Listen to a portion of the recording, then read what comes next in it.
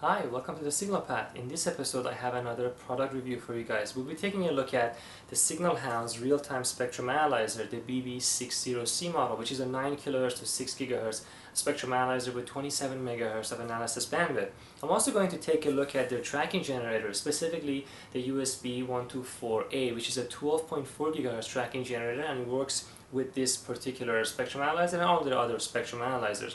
One of the many interesting things that I want to cover is all the capabilities that you can have by combining these two units, and also all the capabilities of the spectrum analyzer by itself. And a lot of people who are considering buying a real-time spectrum analyzer that's USB based are probably comparing it with the Tektronix RSA306, which I reviewed in one of my previous videos. And it happens that Tektronix has made some very nice improvements to this model, and I upgraded software as well as the calibration on this unit. I'll go over that. So I'm going to draw some comparison between this unit and the Signal Hound real-time spectrum analyzer as well in some of the experiments, so you can get an idea of how these things actually stack up against each other. So there's a lot of experiments to go through. I'll be focusing mostly on this one, and whenever necessary I'll show you some interesting stuff about the RSA as well. So let's go.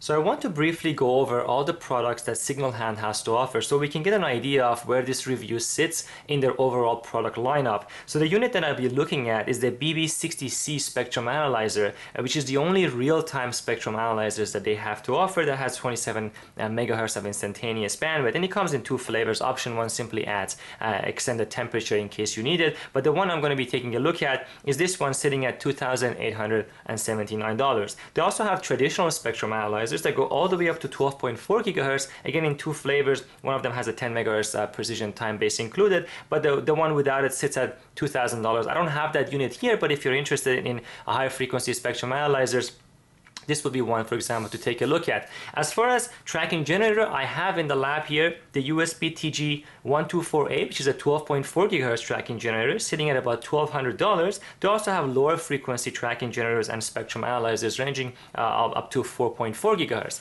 They have another product which I would be really interested to get my hand on, and that's the VSG25A vector signal analyzer. And it's just under $500, and it's capable of generating modulation, complex modulations, up to 2.5 gigahertz. This would be a very interesting unit for a super heterodyne transmitter, for example, as a first stage IF. So I would be very curious to get my hand on this and play around with it. But anyhow, they also have RF probes and so on, which you can get that works with their products. But all the tracking generators work with all the spectrum analyzers, of course, up to the frequency range of either the spectrum analyzer or the tracking generator. But I'm pretty curious and interested to try these two that we have here together and see what they look like.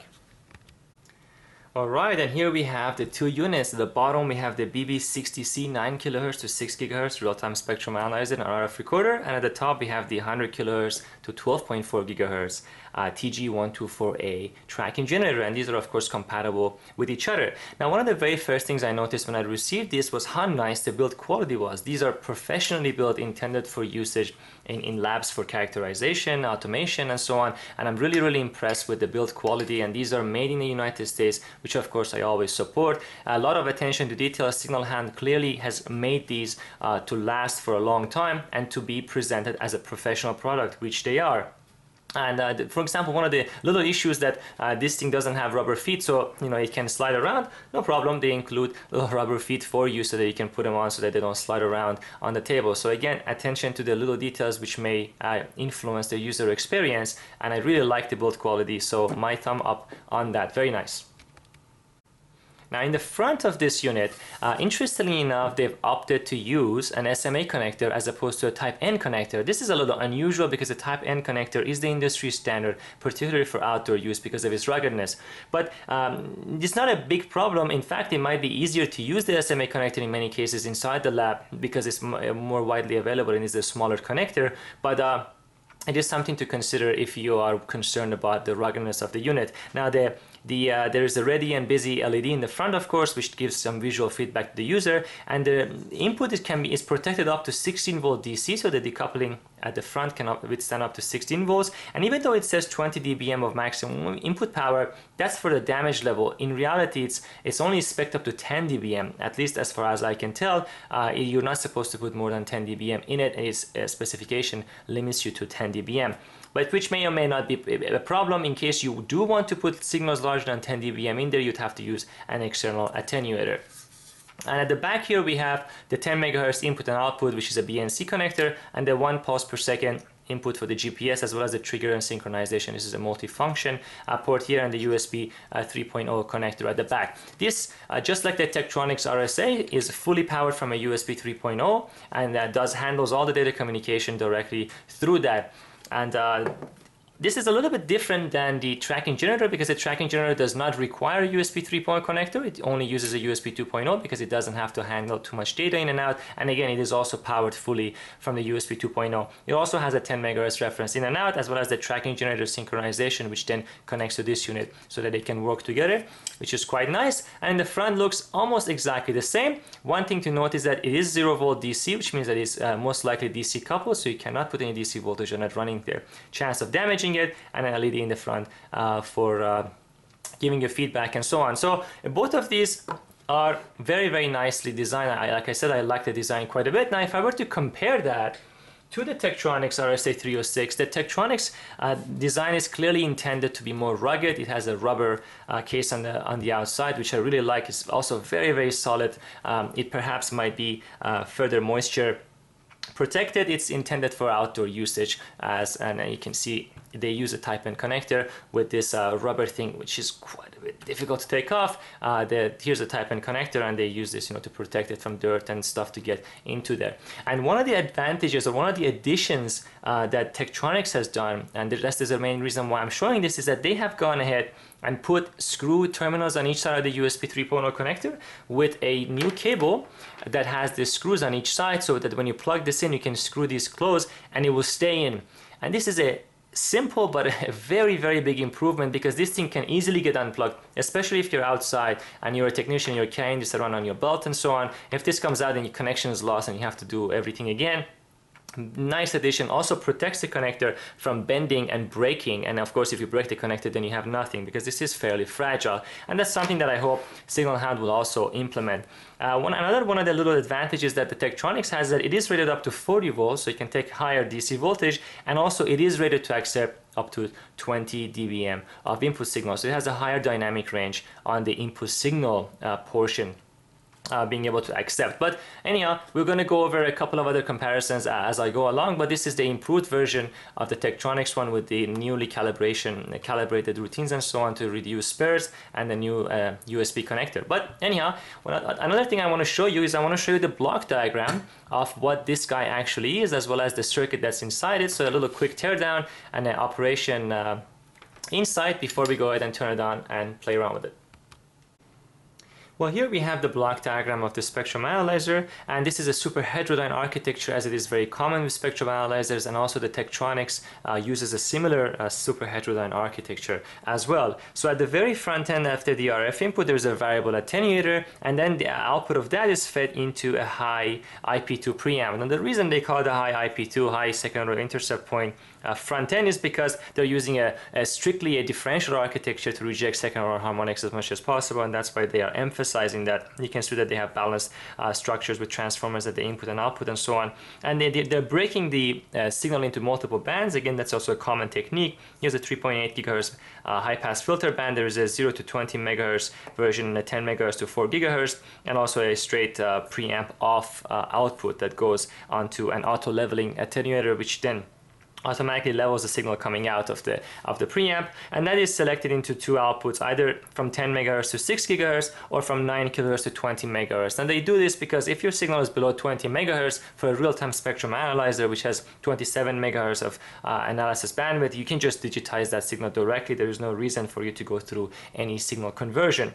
After that, they're going to go through a whole bunch of different filtering. Now, they've paid a lot of attention to this, and they're really, really trying to bring the spurs down, and they've done a really good job, as we will see in measurement, and their spur rejection is very, very good. And they have here a 1.26 gigahertz notch, a 2.4 gigahertz notch, in order to reject the residue LO left by these mixers when your signal is really, really close to those LO signals themselves. So they've taken care of that quite well. And again, a whole bunch of different types of band pass filters and low pass filters and so on before the signal is fed onto the first converter with its first LO. And the output of the first converter, the IF, then goes again through a whole bunch of SAW filters and amplified and other SAW filters. They're just really killing it, making sure that they get rid of every single spur, and then followed by that again a second converter with another LO and a second IF filter, which is a 140 megahertz SAW filter again, amplified another filter again. So the disadvantage of filtering and amplifying is typically that boils down to whether you're reaching a noise floor. But if you're not, then of course you can continue to improve your spurs and so on. And output of that is fed to an ADC, and they're using dithering on the ADC, a classic technique again to reduce spurious-free dynamic, to improve the spurious-free dynamic range of the ADC. And they say that this architecture of their ADC has more than 70 dBc of spur rejection, which is great. And of course, that is more than the spur rejection of the system as a whole, so you're not limited by the ADC performance. And you can see a separate path here with a 24 megahertz low pass filter directly going onto the ADC, which is the path that's taken out of here. Output of that is 14-bit ADC coming out, processed by an FPGA and a USB interface, which then creates a whole bunch of connection with the packets of data and so on going into the computer. So this is a very nice architecture, obviously, and they've learned from previous iterations to make sure that they can create something that gives you very good low spur performance, and that's one of the things we're going to observe.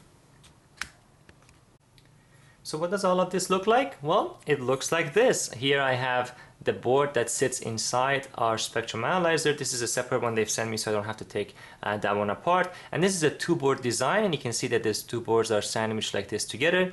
And I don't have any of the cans that protect the different RF sections and so on, just the boards themselves. But obviously, by investigating and looking at the PCB itself, you can clearly see where different cans and shields and so on would be placed. And I have to say, this is a really beautifully designed board. There are absolutely no mistakes on it. They followed all the typical and good RF design practices on this, and this is why they get such good performance out of this. And I'm not going to go into too much detail of exactly step by step what every component is. I think that would be a little bit of a waste of our time at this video, maybe on a different video, but you can clearly recognize the different sections. For example, this front end section is obviously all the components that are here, the amplifiers and transformers, and you can see two of the high frequency transformers here, and the input signal, which obviously comes through here, and the different sections, different converters and so on. And at the very end of this, you can see that we have a connector here that then goes down through the center of this port to the other one. So this is the only port where RF signal is passed on, and I think that probably is after the first IF. If I'm not mistaken, it could be also after the second IF. But anyhow,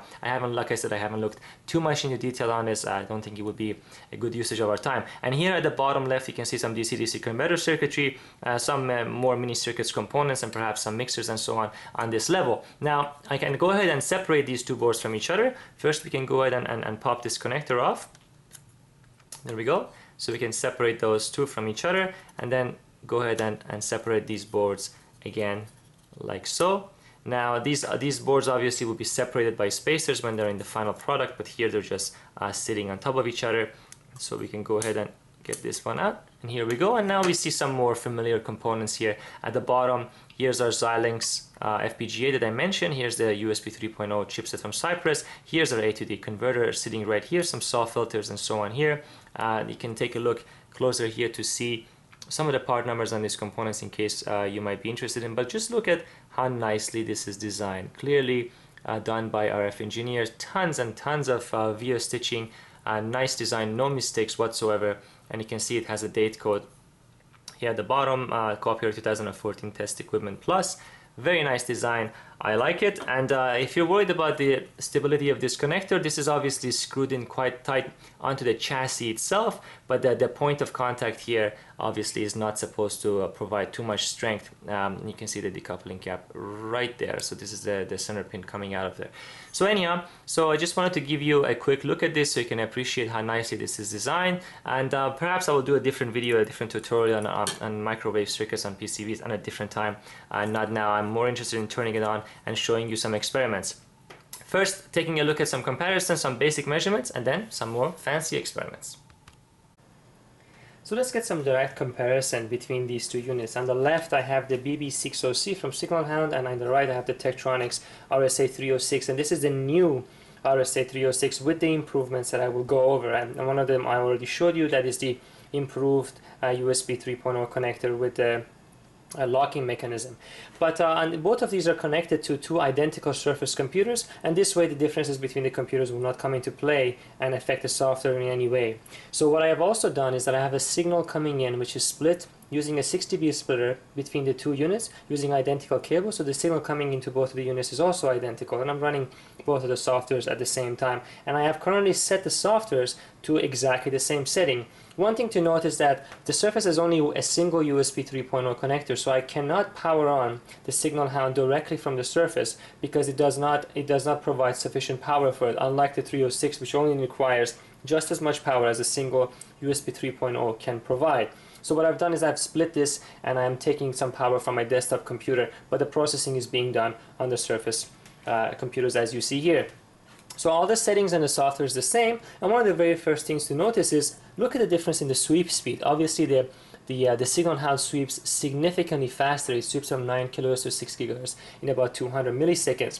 It takes the Tektronix RSA306 for the same span at the same resolution bandwidth quite a bit longer to scan. But look at how remarkably flat and well calibrated this frequency response is. This is quite amazing, as you can compare, for example, with the Signal Hound, which has all these notches and jumps up and down between the different bands of frequency and so on. The new Tektronix RSA306 has this new calibration which almost essentially eliminates the tones that used to be, the harmonics that used to be in the spectrum, by having shifted the IF frequencies, and they do that if you have already purchased the Tektronix RSA306, they can apply that calibration nonetheless for you and correct those harmonics. And as you can see, you can only barely see some of the harmonics that this unit has here.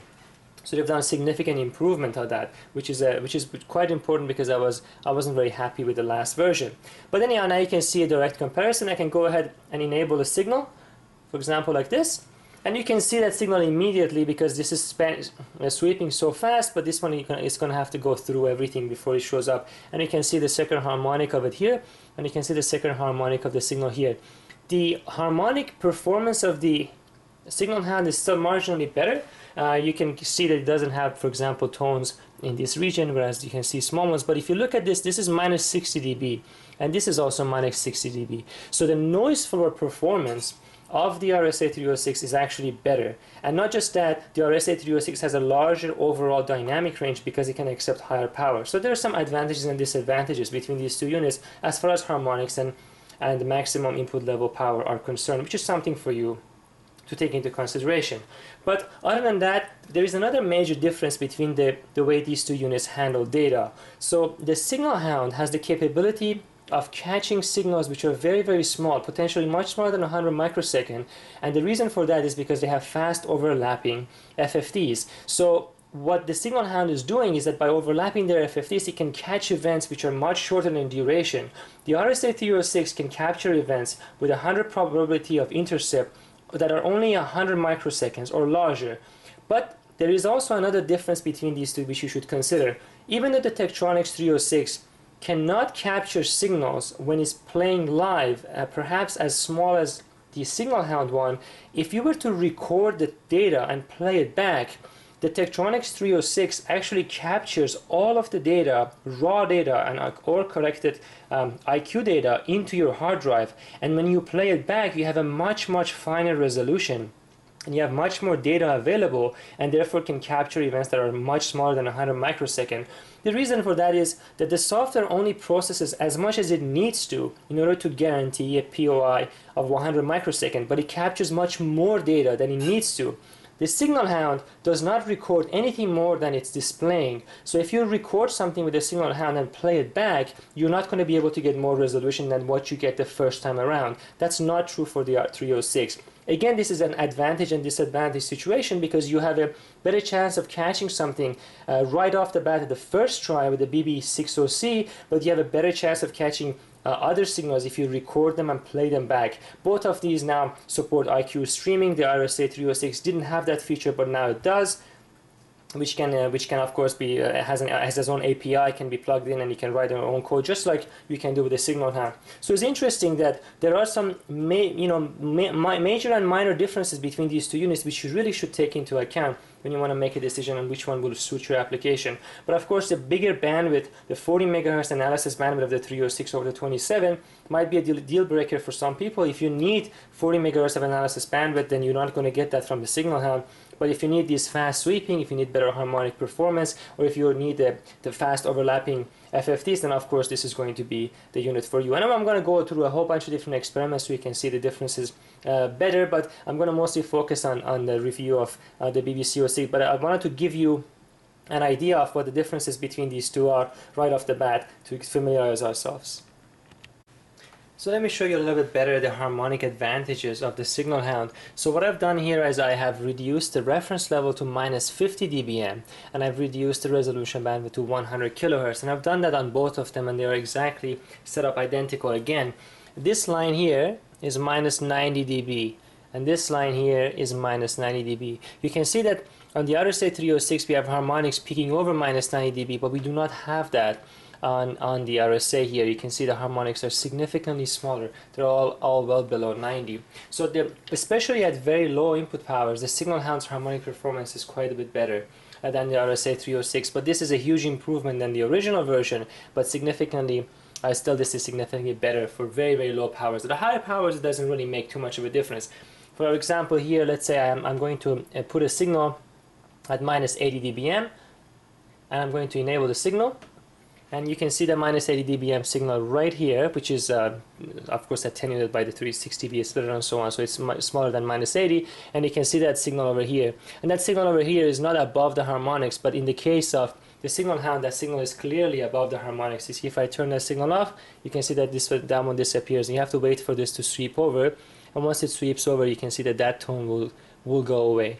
There it is, and that was where our tone was. So that tone was actually lower than our harmonics. In this case, that tone is significantly larger than our harmonics. So indeed, there is, especially at low input power, the harmonic performance of the Signal Hound is quite excellent. Alright, here's the setup of our next experiment. In the experiment, I'm going to use the Signal Hound real-time spectrum analyzer to analyze a wireless link between two transceiver modules seen here and here. I'm going to use the real-time spectrum analysis capability of this to understand how this wireless link works. Now, these two transceiver modules, which are RFD 900 plus, are 900 megahertz frequency hopping spread spectrum type of transceivers. And it's a little bit different from Bluetooth's adaptive frequency hopping, which is a subset of that.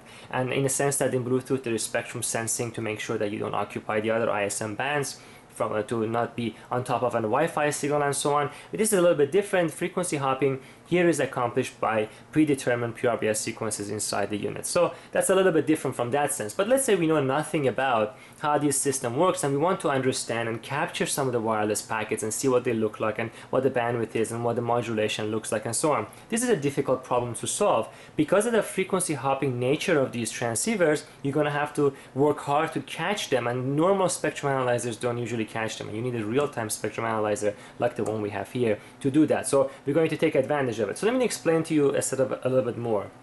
Each of these transceiver modules has two antennas essentially on it, and these are diversity antennas, and the transceiver will automatically select the antenna that has the best reception. So in this case, what I've done is that I have terminated one of the transceiver outputs to 50 ohms, so we're not using it, and instead of using antennas between the two of them, I'm actually using a coax setup in order to be able to have a well-modeled system where I can listen to only one of the transceivers, even though there's live data going back and forth between them. So there's an active live link right now, and serial data is being sent in one direction, in another direction all the time, but I don't want to see the packets from both of them. I want to see the packet only from one module, so that I can understand one module at a time. And in order to do that, I'm taking the output of one of them, I'm going through a 6 dB splitter, and one of the output of the 6 dB splitter goes into another 20 dB attenuation and into the spectrum analyzer. So there is about 26 dB of loss from the output of this transceiver module to the input of the spectrum analyzer.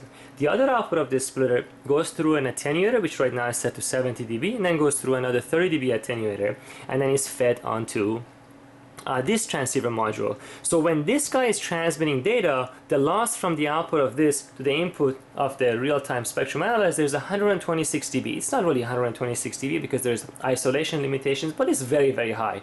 So we have a much more loss from this transceiver to the input of the spectrum analyzer than we have from this one to the input of the spectrum analyzer. And this allows me to only look at the signal from this, because the signal coming from this one will be below the noise floor.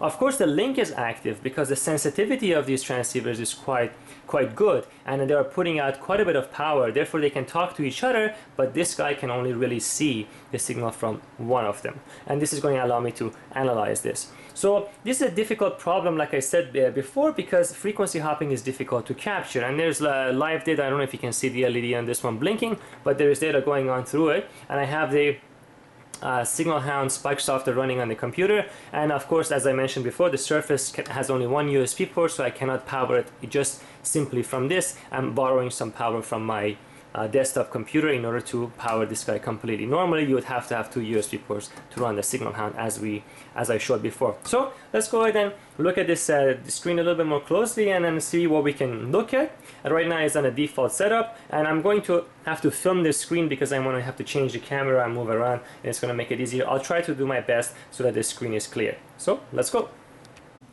And here we have the software running. You can see that it's sweeping again from 11 MHz to 6 GHz in just under 250 milliseconds, and occasionally we will catch some spikes around this region. Now these spikes are actually too big for the input of the spectrum analyzer, so whenever we catch one, there you go, it was just one that passed by, you will see a red error message saying that the input is too large. So let's go ahead and change the reference down to 0, or I should say up to 0 dBm. Now whenever we catch a spike or a frequency hop, it will not exceed the input linearity of the instrument. It will not give us a warning message. Of course, you're going to miss almost all of the frequency hopping tones there, and you're going to miss most of the packets, and that's because the spectrum analyzer spends so little time around that frequency, and most of the time it's doing all the other sweeping. So let's go ahead and set the center frequency to 922 MHz, which is the center frequency of our radio here.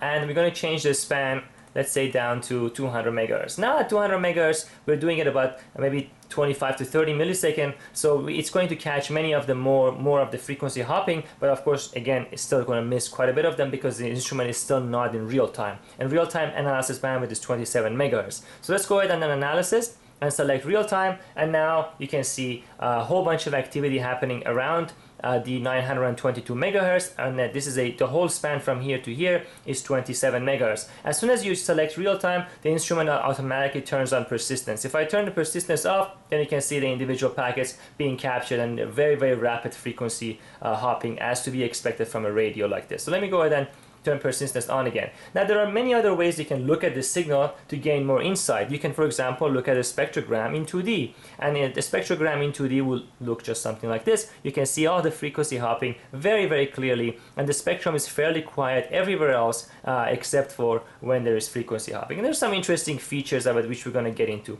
And we can also look at it in 3D, which is kind of fun to look at, and you can see all of our individual spectrums. You can move this around a little bit to get better insight. You can put it down like this here over in the center, and you can see individual packets being transmitted in time and different little individual hopping between the frequencies. So this is some nice visual representation. It's going to be able to help us catch these individual packets that are going. But then the question comes along, well, I want to get more information. How much bandwidth am I occupying? What is the lowest frequency of the lowest packet? And what's the highest frequency of the highest packet? I also want to know what is the average power being transmitted. All this other information that is very difficult normally to get, we can get using this software rather easily. So let's go ahead and do that. Let me go and turn this spectrogram completely off, like so, and I'm going to go ahead and turn persistence completely off. Now we're only looking at the spectrum by itself.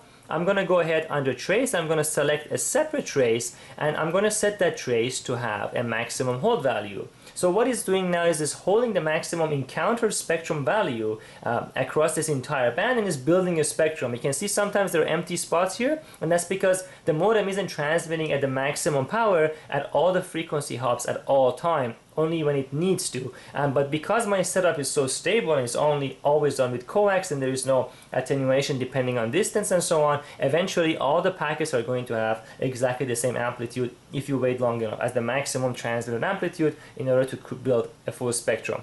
there it is. That looks very nice now. Now that I have this plot built up, I should be able to go ahead and place markers on this and measure the lowest frequency and the highest frequency here to find out what is the total occupied bandwidth of these modems. And that's easy to do. I'm going to go ahead and select under trace marker. I'm going to select marker, the trace 2 to be where I'm placing my marker. And I'm going to click over here, and it's showing a marker here and a reference there, and that's because the last time I used it, I used a delta marker, but even though I preset it, it didn't get rid of that. And it's a little bit annoying because every time I click, I'm not sure if I'm going to get a delta marker or an individual marker, and when I click on delta, it goes away, but I don't know when is it actually going to give me one, and when it's going to remove one. And this can be easily solved by adding a little marker on the button, and it will solve that problem. But anyhow, I'm sure that's a very easy thing to solve. There, so let's click around over here, and I can use the wheel to move the marker over there, and now I can click on delta, and it puts another one on top, and I can place that one over here. Let me see if I can move it up here. I'm using the Microsoft mouse, which isn't the nicest thing to do. There we go. There it is. Now you can see that between these 2 points, it's reporting a delta of 12.5 megahertz, which is exactly correct. The 12.5 megahertz is how much bandwidth is available to this modem for its highest frequency hop and its lowest frequency hop, and that's exactly what we wanted to see, and we can easily measure that. So this is only a very small part of the information. I want to know how many packets there are, I want to know what the packet bandwidth is, I want to know what the packet power is. All of these can be easily measured. So let's go ahead and reduce our span even further so we can look at an individual packet. Let's reduce that span to, let's say, 1 megahertz. Now we have to wait a little bit, and we will see that eventually we will hit all the packets that occupy this 1 megahertz bandwidth. Perfect. There it is. Here's our one packet. Here's our another packet. By the way, what I call packet is I'm referring to a frequency hop channel. I should really say channel, not a packet. But since we're catching packets and every packet is in a different frequency center, I'm calling them that. But really, these are channels. So here's one channel, here's another channel, here's another channel, and they're all edge to edge, and it's hopping between them, and that's what, of course, frequency hopping means. So I want to see what is the distance, what is the frequency between the center of one channel to the center of another channel. Well, I can do exactly the same thing. I'm going to click here, and it's going to give me my first point here. I'm going to click on delta, and I'm going to put the other one over here. And look at that, it's telling me that delta is 250 kilohertz. So the center channel to another center channel is 250 kilohertz. We have 12.5 megahertz. That means there are 50 channels, and that's exactly correct. There are 50 channels in this frequency hopping spectrum from these modems. And I can also do something similar where I can just click over here, and I can go delta, remove the delta, enable the delta again, and click over here, and you can see that the bandwidth of the channel itself is about 200 kilohertz, and the from center to center is about 250 kilohertz. I'm making a reasonably rough measurement here, but essentially there is maybe about 25 kilohertz of gap between each of the channels. Again, very nice and simple and easy to do this. I also want to be able to measure how much power is being transmitted. Well, that's easy. Let me get rid of the delta. I'm going to click in the center of this channel, for example, and I think I'm roughly there in the center of that channel. Yep. And I can go ahead and click to center, and this will center that particular channel here. There we go. We just caught another one, and this is our channel that we are interested in. Now I can go ahead under channel power. I can say that the channel width, let's say, is about 200 kilohertz, and I can say that the spacing between the channels over here is 250 kilohertz. Perfect.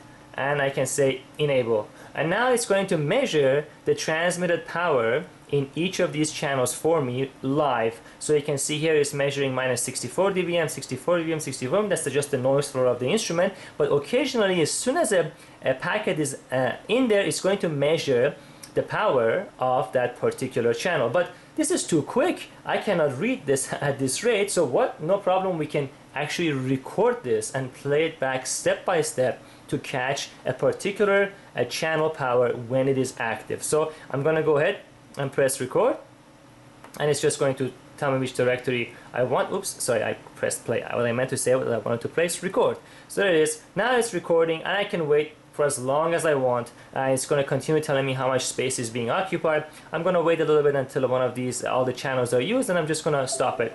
There it is. It just tells me that it saved that file for me. Perfect. So I'm going to click play, and I'm going to go ahead and open that file. Now it's playing what it just recorded for me, and I can go ahead and pause it, and I can step through it until I'm satisfied that I have caught one channel. Let's say I'm going to keep going back. Actually, that one wasn't so bad.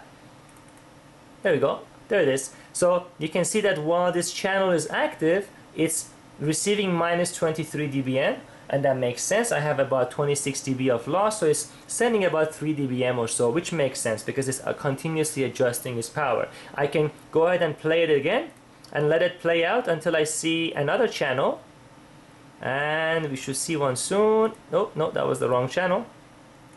Continue to play, and we should see another one any moment. There it is. Oh, there we go, right in the center. So I'm going to play it slowly back there. Perfect, right there. This is our center channel now being occupied. The total transmit power is minus 21 dBm in this case, and minus 20 dBm again. There's 26 dB of loss. There is about 5 or 6 dB of transmit power. Again, makes sense. So this is how you can clearly capture, record, replay a spectrum to give you full information on what you're looking for, which is extremely valuable because, as you can imagine, as it is live, it might be very, very tough to capture and measure what you're interested in.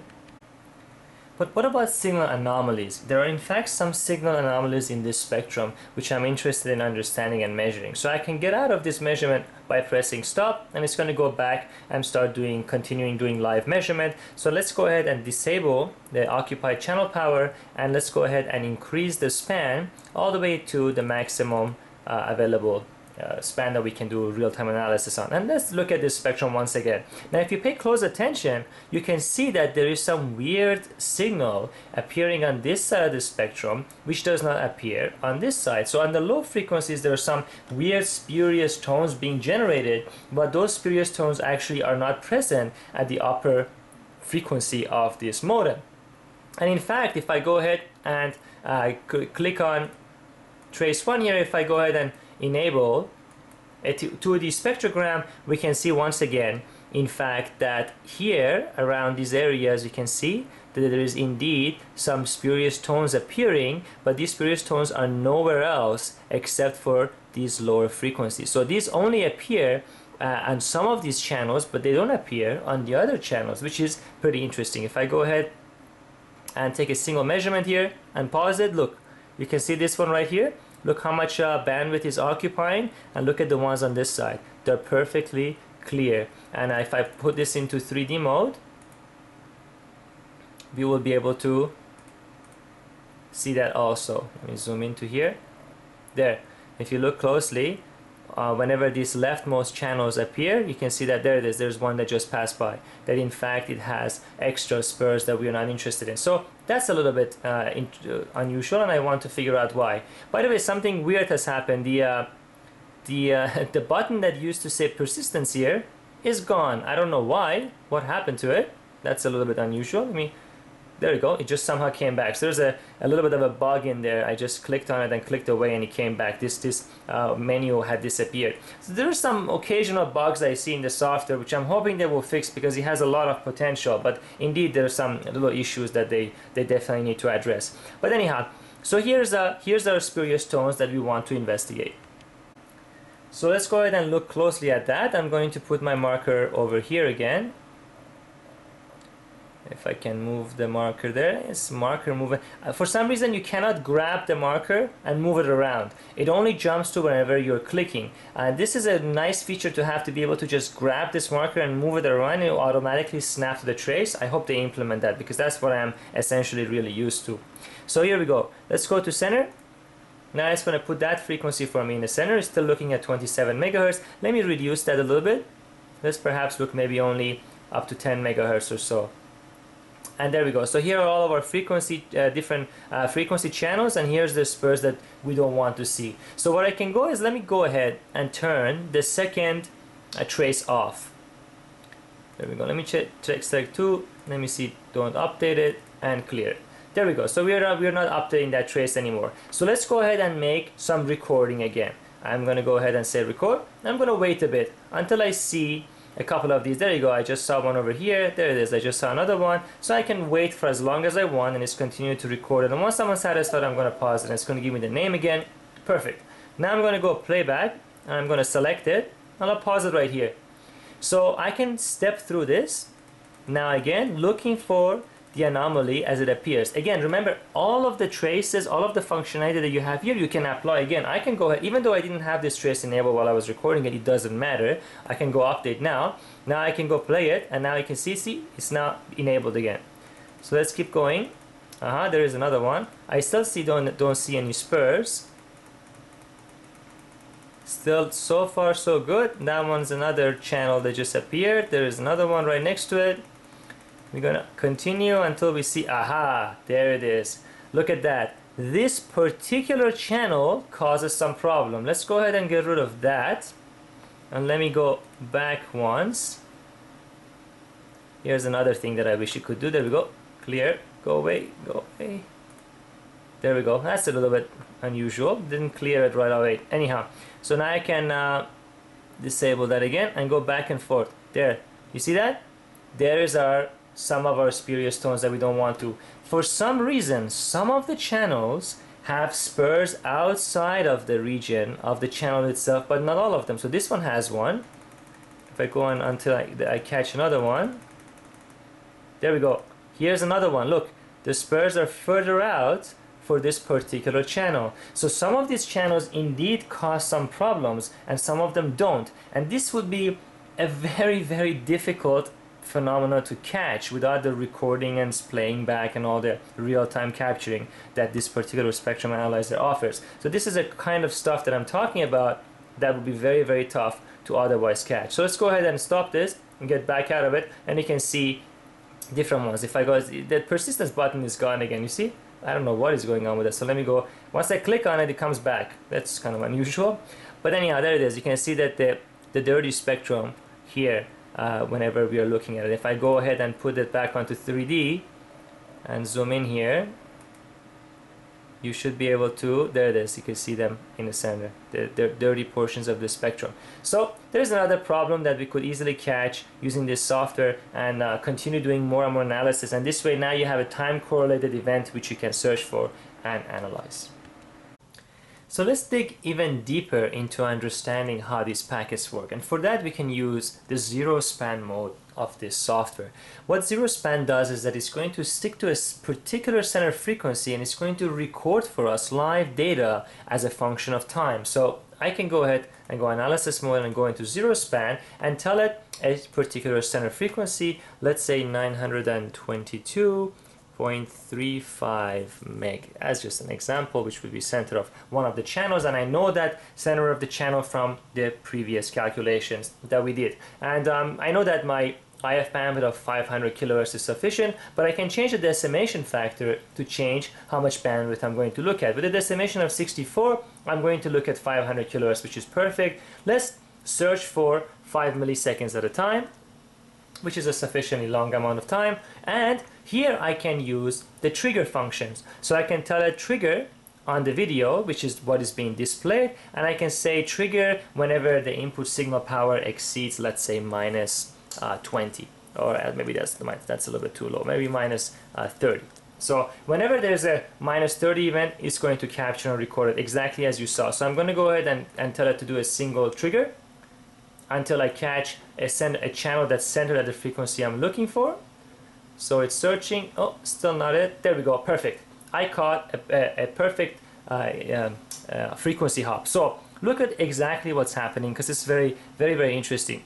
So the axis here is in time. The axis here is in frequency. And the axis here is also in time. And some of the writings are getting overlapped here. But anyhow, that's a software bug that I hope they would fix. So here I'm looking at amplitude, and here is the references in dB, and this is in time. So this tells me at the center frequency, which is the center frequency of the channel that I wanted to look at, which is here, 922.35 megahertz, I have an event that starts here where the trigger happens, and it rises up like that and stays flat for a certain amount of time, and then it falls down, and then you can see another packet starting right after it. And this is a data that is generating, and you can see that the IQ demodulated data, it does IQ demodulation, of course, because it's double sideband conversion and so on, even though this type of modulation it's not, but that's okay. Now, one of the things is that I don't know how I can zoom in and here and out I couldn't figure it out. I'm sure there is a way, but anyhow, I couldn't figure out how to do it. They need to polish this portion of the software a little bit more to make it more user friendly. But I do have marker capabilities, so I can click on a marker over here, and I can move that marker here, and I can go marker delta, and I can put another marker here, and you can see that this packet has a duration of about 3.2 milliseconds. I'm setting packets of data which are 8 bytes long, and it has a certain data rate which I can then calculate based on this observation. But I want to look at what type of modulation I'm actually getting. And look, this is an AM demodulation mode, which means it's showing me the amplitude of the signal versus time, which is fine, and it's flat because it's not doing AM modulation. It kind of launches up the power and rises it slowly, and then keeps it flat for a duration, and then it collapses. It's a little bit interesting that it's doing that. I wonder why. We're going to be able to find out. And you can see that the signal grows with it as the output power signal grows. So we'll do the RQ demodulation. And here's the spectrum that I've captured. And I can go ahead and go under FM demodulation, and I can go ahead and change the frequency division to, let's say, 100 kilohertz, like so. There we go. I'm going to go ahead and try and capture another event. And there it is. Here's a capture event. Perhaps I can reduce this even further. Sorry, let me go ahead and do 50 kilohertz. This is part of kind of experimenting and figuring out what you're trying to look at. There we go. Perfect.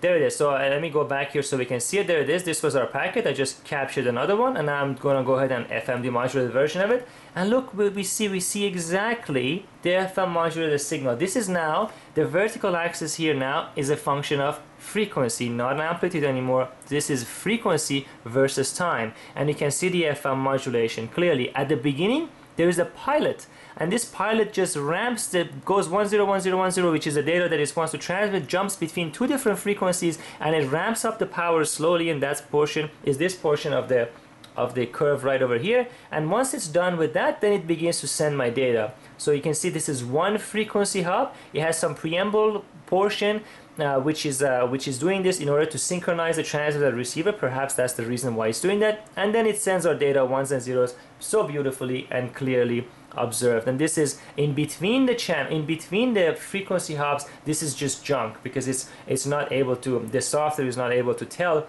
what is going on. It's jumping back and forth at different frequencies. It's essentially making demodulation mistakes. But anyway, here is the portion of the data that's relevant. If I go to the AM modulation, this portion is just the noise of the instrument. This portion is the noise of the instrument. So naturally, the FM demodulated version is going to be just noise also. But you can clearly see a packet. Look at the depth of information that we were able to do. We found the total occupied bandwidth, we found each channel, we found channel bandwidth, we found spurious unwanted tones that we didn't want, we found channel timing, frequency hopping, and now we see exactly what each of the packets looks like in time domain, all within one software without changing the setup at all. And this is one of the powers of real-time spectrum analysis, which only comes to life with software that supports it. And even though the software has to be polished, it is in a really good position right now, be able to give you tons of information, and they have to continue to develop it in order to stay competitive with the likes of Tektronix. But you can go ahead and see, for example, here, another packet starting. You can see the beginning of that packet with the tones being sent. But anyhow, this will give you a very good idea of what's going on. So this is a complete analysis of this radio link. Now I hope you got good enough information from this. I don't want to spend too much more time on it because I have other experiments to show you. So let's move to the next one. So before we do some experiments with the tracking generator, I wanted to look at its performance a little bit on its own. Now, one of the things I noticed, or at least as far as I can tell, you're not really able to run the control software for the tracking generator unless you have a spectrum analyzer connected to the Spike software. Because if you launch the Spike software and don't have a spectrum analyzer, then it doesn't allow you to enable the control functions for this unit, which is a little bit unusual. I guess they don't really want you to use this as a standalone synthesizer. Again, this is as far as I could tell. I couldn't find a way. So for now, I've connected the tracking generator directly to my Agilent synthesizer, as I will show you, separate from this, and this is just sitting there in order to enable the software to run. Now, in order to run both of these at the same time, you need really 3 USB ports. You need 2 for this and 1 for that. You need USB 3.0 for this and USB 2.0 for that. So obviously the Surface computer is not able to do that, and it only has 1 USB 3.0 port. So I have connected these to my desktop computer. I'm using a remote desktop software to view my computer screen on the surface in order to be able to have everything here in view nice and easily. So if you see this being a little bit sluggish, it's because it's on a remote desktop and it's not running natively on the Surface computer on its own. So let's take a look at the control software that comes with the tracking generator, and it's really basic. So this is all you basically get. Oops, sorry about that, here we go. This is all you get. So you get center frequency, a center frequency step and amplitude, and a step for the amplitude. Now, the highest amplitude that this unit can provide is minus 10 dBm. And you know, it would be nice if it went to 0 dBm, but the reason this is a tracking generator again, and they claim to have more than 80 dB of dynamic range at this power for measuring passive circuits. So if that's how much dynamic range you get, it's okay for most applications. You probably don't need more than that. Unless you have a really lossy passive network, you don't care. And it goes down to minus 30, which is okay again for most applications. But if you have a very high gain amplifier that you want to measure, they provide you with a 20 dB attenuator that ships with the tracking generator, so you can bring this down basically to minus 50, which is then sufficient for most other things that you want to do. So they do think of that in advance. Now, one of the other things it doesn't have an enable and disable output. So the output's always enabled as soon as you connect it, which is unusual. I wonder why they don't just have a capability of disabling the output. I'm sure that's something they can add.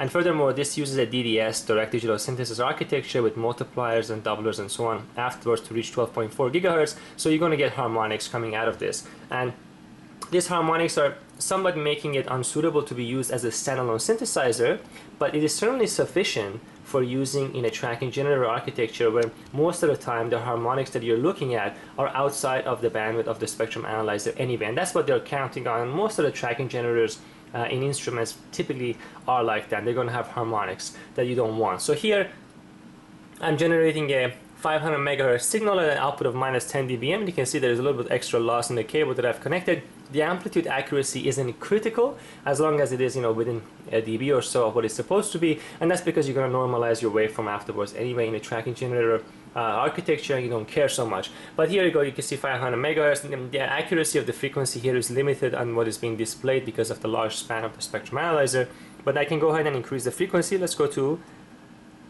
1 gigahertz. There it is, and 1 gigahertz, and you can see all the harmonics shift around, and that's normal from a DDS multiplier architecture. Right now it's probably running directly from the DDS, but anyhow, we can go up higher. Let's go all the way to 5 gigahertz. There we go. You can see now you have subharmonics, and again, it looks good. The power is still okay, and there's some extra loss in the cable, and that's normal. Let's go all the way up to, let's say, 12 gigahertz. And actually, let's go all the way to 12.25. There you go. This is 12.25. Now, something interesting I noticed while I was playing around with this is that you notice it says 12.4 gigahertz. But if I go to the software says 12.25 gigahertz. And the reason for that is because it actually maxed out, but it doesn't take that into account in the center frequency. When it is maxed out, it still says 12.25. This is a small bug that they need to fix. So if I go ahead in here and enter the value of 12.25 again, it's going to have to, let me just put a different number. Let's say 12 gigahertz, and then it corrects it. And if I go back to the spectrum analyzer, you can see that's correct. It's just a little bug in the software that they're going to have to fix. So let's go ahead and take a closer look at this signal by zooming in a little bit more. So I can go in here, frequency, and set the center frequency to 12 gigahertz, and reduce the span here for us. And 200 megahertz span, that's a 50 megahertz span, and 20 megahertz span. Let's do a peak search. Let's reduce the resolution bandwidth of this guy to as low as I can go. There we go. So you can see a reasonably nice clean tone. I can go ahead and change the span further. There we go. So this is a 5 megahertz span. These are the skirts from the synthesizer itself. Again, the absolute phase noise isn't critical for a tracking generator. It's mostly important for a synthesizer because a tracking generator is only going to look at the center frequency in conjunction with the spectrum analyzer as it's sweeping. So it's not critical to have a very good phase noise. But this is a 12 gigahertz signal coming out. So I'm pretty happy with it. So one other thing we can do is we can actually go ahead and disconnect it and connect it back to the input of the circuit itself. So let me set that back to a 1 gigahertz tone, and I'm going to go ahead and disconnect this cable from up here and connect it directly to the input of the spectrum analyzer by itself. There we go. And we should be able to adjust that. So now we're putting too much signal into the spectrum analyzer here, so let's go ahead and change the level to 0 dBm. There we go. And we should see a fairly clean tone such as this. There we go. You can see all the different harmonics showing up. So you can basically connect it back to the input of itself and measure it. And this is a typical thing if you want to quickly see that it is at the right frequency and so on. You can see all the harmonics being displayed. Another one of the features of the software is its ability to measure harmonics directly from the spectrum that is being displayed. And if you go under analysis mode and go under harmonic viewer, then you get that capability where it divides the screen into bins, and then depending on which frequency you tell it, it's going to measure harmonics of that frequency. So I can go ahead and set the center frequency, for example, here to 1 gigahertz, like so. And there it is, and it automatically tells me, okay, your fundamental power is here, which is minus 10 dBm, which is correct. Your second harmonic, third harmonic, fourth and fifth harmonic, and it basically collects them into bins, allowing you to quickly see the performance of the circuit across various harmonics. This is a very useful tool if you want to quickly be measuring something as you adjust, for example, some amplifier parameters and observe the THD as you go along. Anyhow, enough of that. Let's go ahead and measure some microwave filters directly into tracking mode operation. So in order to use the tracking generator in conjunction with the spectrum analyzer, we have to lock them at the back with the synchronization cable, which I've done. It comes with a synchronization cable that's much longer than this. This is the one that I had in my lab that I'm using. And of course, here I've made a through from the output of the tracking generator to the input of the spectrum analyzer with a through here in the middle, which we're going to use to normalize and calibrate the waveform. And I'm interested to afterwards to measure the performance of this microwave tunable bandpass filter, which can be tuned from something close to about 1.5 gigahertz all the way up to 3 gigahertz. So we're going to try and focus somewhere, let's say, around 2.5 gigahertz and see what happens. And we can see it live being tuned around. And in order to do that, I have connected the input and the output of the analyzer as I mentioned, and we can see that the curve is reasonably flat. This is the raw data being measured, and the instrument gives you a couple of options. For example, so let me center this a little bit better here so we can take a closer look. So at the very top left here, you can see the controls of this particular set of applications that you can do. So you can have a sweep size of about, I've set it to about 100 points, which from DC to 6 gigahertz will take about 1.7 seconds of sweep time. And here you can tell it that this is a passive device so that it sets the output power to minus 10 dBm. And then you can tell it that, you know, it has whether you have added a 20 dB pad or not and so on. So I can go ahead and set the frequency range I'm interested in. Let's say I'm interested in looking from a frequency of about 2 gigahertz to a frequency of about, let's say, 3 gigahertz. So that's my range now, and you can see that it's sweeping that range in 480 milliseconds here shown at the bottom, and I can go ahead and say store through, and then it will basically normalize it perfectly. Now you don't see it anymore because it's perfectly behind the access line at the top. So now let's go ahead and connect it to our microwave filter. So I'm going to go ahead and disconnect the output of the analyzer or output of the tracking generator, connect it to one of the inputs of my filter like so, and I'm going to go ahead and remove the through. So the error in this measurement is essentially the loss of the through, which is now counted twice. There we go. And now if you go back over here, we can clearly see the response of the filter, which is very nice, and you can see a very large dynamic range. The noise floor would be here, so this is even larger than the system. Then the measurement, basically we're not saturating the dynamic range of the instrument yet because we have even more dynamic range than what is being displayed here. And if I go ahead and tune the filter manually, I can tune it up like so. I can tune it down, and I can go all the way to 2 gigahertz. You can see that now the sender is there. Now let me go back to 2.5 gigahertz, and I can go and put a marker on this. So I click over here, and it puts me a marker, let's say right there, 2.5 gigahertz, you can see that at 2.5 gigahertz, the insertion loss of the filter is essentially non-existent. It's minus 0.07, and I can go ahead and do a delta marker and find out, for example, let's say at the delta of 200 and let's say 50 megahertz, we are already 38 dB down. So this filter rejects 38 dB at a window of about plus or minus 250 megahertz at a certain frequency. And we can also do other things. I can remove the delta, for example. I can put the marker over here, and we can see the band pass, for example, of the filter's performance. So it has about a band pass window of a 1 dB drop of about, let's say, 80 megahertz or so. So it's for a particular application, which is interesting. But again, it's very nice. You can see the live tuning capability of this instrument is quite nice, and I'm very happy with it.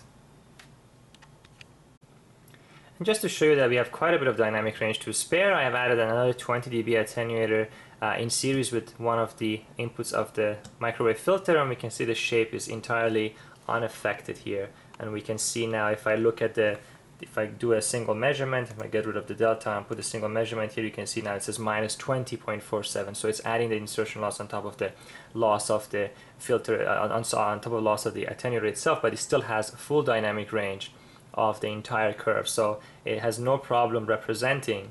You can see even when I go all the way to the right, you can see at the very, very bottom here, we are sitting at a huge dynamic range. You can put the marker here.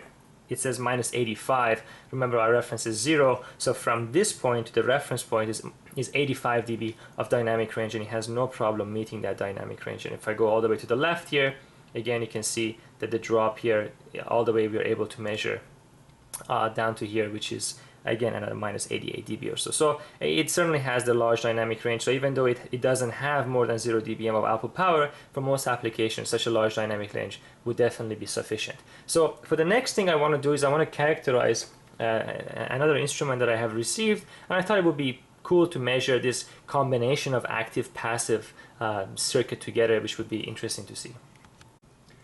So the next thing I want to measure is this EMC Probe Set from TekBox.net, which is a really nice product I've been using for some time, and I'll perhaps review it later on. But for now, I want to do some characterization in some of the components that it comes with. For example, it comes with this broadband amplifier from 3 megahertz to 3 gigahertz, which has a certain frequency response and so on. Well, with a tracking generator, we can make a scalar measurement of this amplifier by itself.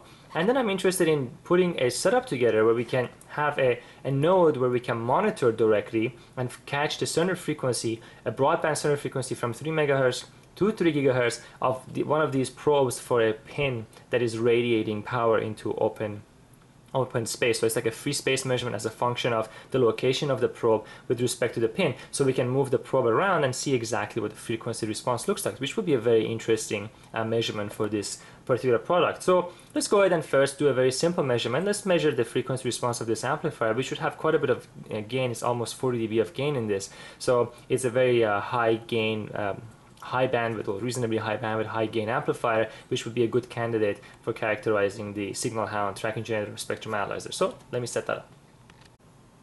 So for measuring just the gain of this amplifier, I've added a 20 dB attenuator that comes with the tracking generator at the output before I make the through connection. I've also added a 10 dB attenuator directly at the output of the amplifier to make sure that I am within the dynamic range of the spectrum analyzer itself and in the optimum condition. So there it is. I've set everything up, and in the software itself I'm telling the software that I'm measuring an active circuit, and that will automatically adjust the tracking generator's output level to not exceed the dynamic range of the amplifier itself. So it's going to go to the lower output power. You can see I've done that already, and I can go ahead and store the through response, and it's going to store it here on 0 level there for me. And now I can go ahead and take it out and put the amplifier at the input. So let's go ahead and remove the output of the tracking generator, remove the through from the circuit once again, and of course connect the output of the amplifier first, as you should always do, just to make sure to protect the amplifier, and then we take the input of the tracking generator and connect it directly to the amplifier's input, and then we should be able to see the frequency response of the amplifier, and in fact we do. And here it is. Here's the response of our amplifier. it looks good. It's exactly what it should look like based on the data sheet of the part itself, and I can go ahead and measure its 3 dB bandwidth. So I can put my marker here at 40 megahertz, and it says 30, which means that including my own 10 dB attenuator, I have a gain of 40 dB at very low frequency, above 40 megahertz, which is correct. And we're going to put a delta marker, and then we're going to move the delta marker forward until we see about minus 3 dB. There it is, which is about 2 gigahertz, which is again also correct, and that's exactly what we should see. But anyhow, this is less interesting than measuring the response of the circuit in the free space experiment. Just one thing to note, that when I measure the bandwidth of this amplifier, it includes the bandwidth limitation of these decoupling caps and this attenuator as well, and it includes that into the bandwidth limitation of the amplifier. So the amplifier actually has a little bit more bandwidth, but it is somewhat limited by this as well. It's something to keep in mind in your setup.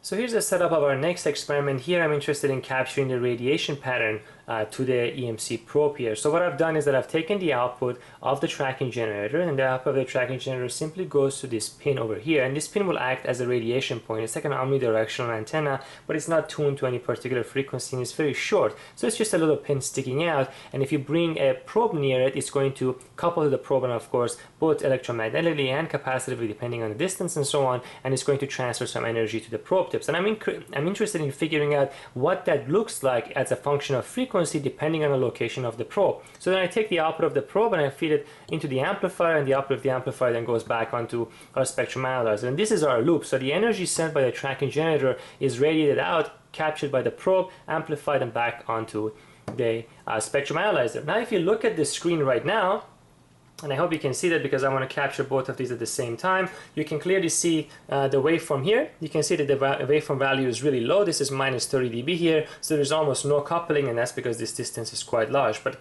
look what happens if I bring the probe close to the EMC probe. You can see as I bring it closer, you can see now we go. Now we have a whole bunch of coupling, and I'm sitting very, very close to it. And now you can see the exact frequency response of this loop, which determines the frequency response of the pin coupled to the tip of this probe, and this is an E-plane probe, and you can see that at this distance we have this type of frequency response, and this is a really broadband frequency response. At higher frequencies we have more coupling, and that's true. That's how it should be. And you can see that this is our 0 dB line, so we're recovering all the loss of the free space path between those 2 points, and this is actually not far field, actually it's near field at this point, but anyhow you can see that clearly the frequency response. And if I go ahead and move this probe around, you can see the difference between the frequency response. So if I put the probe tip in front of it, we're going to get a very, very similar frequency response, because this is a fairly equidistant point I'm moving, and if I move it a little bit further, of course you can see that the whole frequency response drops, but it's reasonably flat, and that's important because this allows you to capture signals on a PCB using these probes, for example, which is what they're intended to, is one of the applications, and of course catch any emissions that you may not want to have. And I can go ahead and continue to move this around and get an idea of exactly what type of frequency response to expect. And you can see at this distance here we have a peak here, which means that there is a certain frequency which has a better transmission. It's a complex system because many things happen. There is interaction between the field and the metal piece that I've connected here, and it's an interesting example to see what happens in a system like this.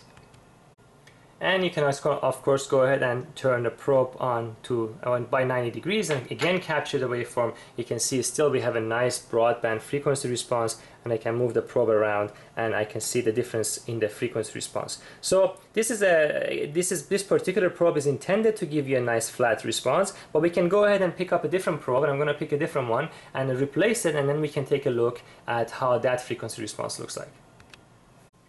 And here's another example, this time using an H-plane probe, and the pin is right in the center of the probe, and you can see the frequency response the way it looks. And as I bring the probe closer to the edges of this circular opening, you can see the frequency response changes quite a bit. And this doesn't have such a nice uniform frequency response anymore. It has nulls and notches that happen in the band, and you can go ahead and analyze and figure out exactly what the cause of it is, and try and solve the electromagnetic field that's caused by this and the interaction capacitively and electromagnetically between the probe and the tip of the SMA cable that's coming out. So this is just a basic example. I wanted to give you an idea of one of the crazy things you can do with the tracking generator, and I think this is a cool experiment. Again, for the interest of time, I just wanted to quickly give you an idea and move on to the next experiment.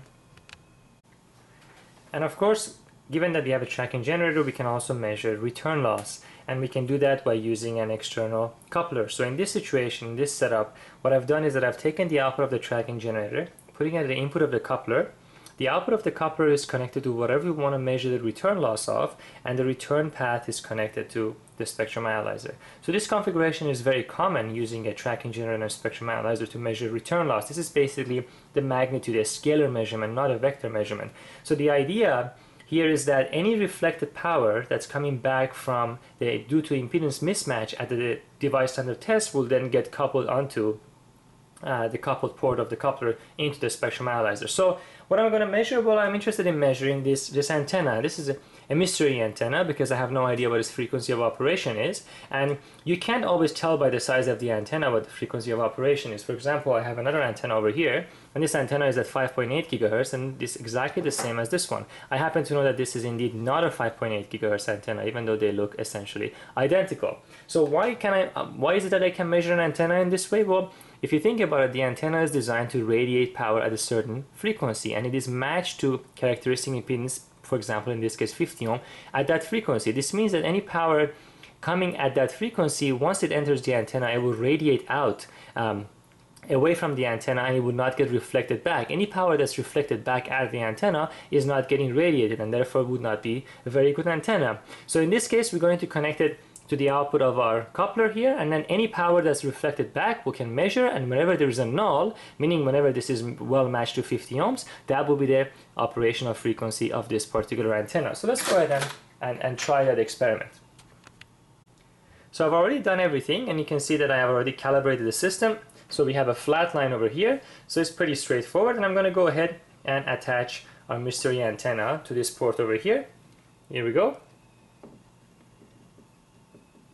And there it is, and I'm going to bend it like it is designed to be, like that. I'm going to kind of leave it like that in the air.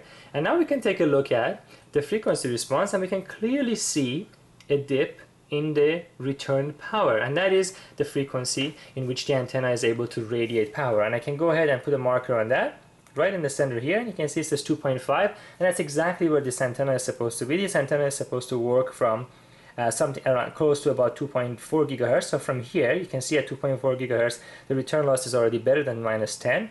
And if I put a delta, I can put the other marker on an equal value over there. You can see this antenna has roughly about a bandwidth of about 220 megahertz, covering the ISM band, and that's exactly what this antenna is intended to do. But here's something interesting, and this is something that might be familiar to iPhone users when the iPhone with the body antennas came out. And if you hold the iPhone in a particular way, you can see that you lose reception, and that's because the characteristic impedance of the antenna changes, and it doesn't behave like a good antenna anymore. So let me go ahead, for example, and hold this antenna in my head, and look at what happens to the waveform. It completely shifted. It's not centered at the same frequency anymore. So we are changing the characteristic impedance of the antenna by holding it in our hand. That's because, of course, the capacitive effects of the conductive part of my body and this antenna completely messing up its frequency response. So by holding the antenna in a certain position in your hand, you can completely mess up its frequency response, as you can see. And this is one of the reasons why it's important to design antennas in consumer electronics in such a way where it's not in contact with the human body, as you can clearly see the impact of it over here. Alright, so I just wanted to give you a quick idea that you can indeed measure return loss and characterize antennas, for example, like this, which would be pretty interesting. And I have one more experiment I want to show you, and that has to do with constellation and modulation, and that would be it. So as our last experiment, I want to show you some demodulation capability of these two units. On the left, we are demodulating a 16 QAM signal at 10 million symbols per second, 2048 symbols, with a root raised cosine coefficient of 0.22. The center frequency is 2.4 gigahertz, and it's an identical signal being demodulated on the Tektronix RSA306.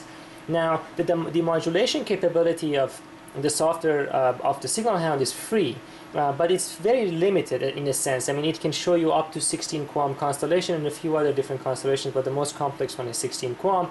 It gives you the table, and EVM right now is saying it has an EVM of 3.3%.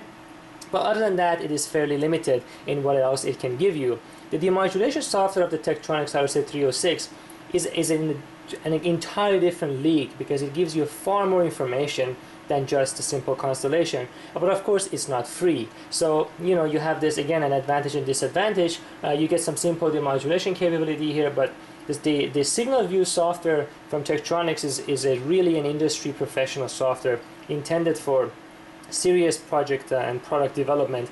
The Spike software from Signal Hound is an amazing software to be provided for free, but it is something that continues to grow, and it has many missing features which of course have to be added for it to become competitive to the equivalent version of the Signal View. For example, with Signal View you can go all the way to 256 QAM. You have equalization, which is a very important parameter which is not built into the Signal Hound software, and a whole bunch of other capabilities which I've shown in my other video when I reviewed the 306. But nonetheless, it is important to know that these guys are, the Spike software is advancing very quickly, adding all these features which it didn't have before, and I'm very happy to see that, making these much more productive. Just as a side note, the EVM reported by the Tektronix RSA is actually less than 3%, it's about 2.8% or so, and the EVM reported by Spike software here is about 3.3%. That's interesting. Perhaps has to do with the larger dynamic range of the Tektronix RSA306, where you're getting a slightly better EVM. But anyhow, nonetheless, you can see some comparison between these two. I hope that now you have a fairly good idea of the differences between these two units. And yeah, let's continue on. Well, I hope that you enjoyed the experiment. So the question is, which one should you buy? Should you buy the Signal Hound or the Tektronix? Well, only you can answer that. All I can show you is the differences between the units through the experiments that you've seen, and both of these have had their own episodes of reviews. So the Signal Hound is actually cheaper. It's about $600 cheaper, but it offers a lower dynamic range. It has a slightly lower, worse noise floor, but it does have better harmonic performance. It has a 27 megahertz of analysis bandwidth as opposed to 40 megahertz from the Tektronix. So if your application is 40 megahertz, then you really don't have much of a choice. All the software options of the Signal Hound are free, but the software options for the Tektronix, particularly the advanced demodulation techniques and other particular features that software provides, are not free, but they are far more advanced and far more capable than what the Signal Hound software offers. At the same time, the Tektronix one has more rugged build, it has a better USB connector, and it records raw data directly to your hard drive, so when you're going to play it back, you have better visibility into the spectrum. The Signal Hound has overlapping FFTs, so it can potentially catch signals that are even smaller than 100 microseconds, but if you record them and play them back, you're only going to get what you recorded and you saw the first time, and you cannot get more insight like the Tektronix one will provide you if you record them. Another advantage of the Signal Hound is that it works with a tracking generator. There is no such thing currently for the Tektronix RSA. Maybe there will be in the future, but there isn't one right now. And the API that's written for the Signal Hound can talk to multiple Signal Hound units at the same time, but the API for the Tektronix one can only talk to one of them at the same time. This guy can run from a single USB 3.0 connector. This guy needs two connectors, so if you need more power, this needs more power to run. So if you only have one connector, this is going to be a little bit more difficult to use. They both have GPS data. This guy uses the GPS data a little bit better. Perhaps it's something that Tektronix will implement in the future. At the end, it really is up to you what would fit your application. Of course, the price plays a really important role. The software for the Signal Hound has a few bugs here and there, but it is continuously improving, and it seems that they do listen to their customers, and they will improve the software, and the new versions come along. For example, just during this review, I went through 2 versions of it as they updated regularly, so that's definitely an advantage to consider. All I can tell you is that both of these units are very good, and they both have quite a bit of capability. Really, at the end, it boils down to your decision. So maybe you can leave it in the comment, let other people know what you think, and if I missed something, please share with everybody else. If you do happen to buy one of these from either of the manufacturers, let them know that it might be because you saw my review.